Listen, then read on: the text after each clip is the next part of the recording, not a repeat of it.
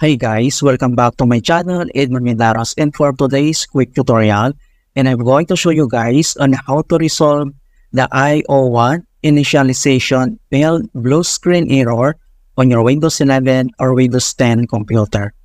So this error will typically occur if you have configured or perhaps recently upgraded your system, or there might have been an issue of a faulty update affecting the input or output system on your computer.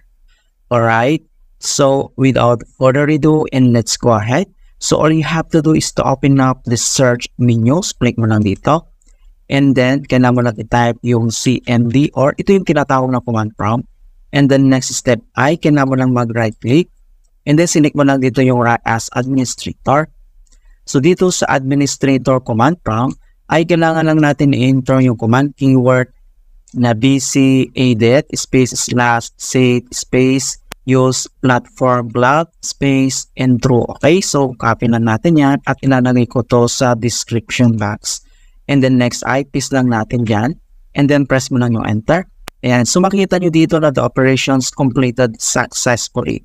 Okay, so in the next command keyword na kailangan lang natin type mo lang yung slc space slash scan now. So one word yung slash scan now and press mo lang yung enter. Okay, so beginning system scan, this process will take some time.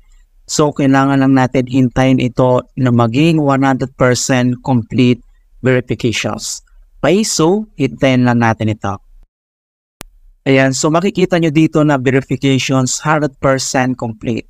Okay, so ang next step na gagawin natin dito ay dito lang sa start menu and then click mo lang to restart. Okay, so click mo lang ito.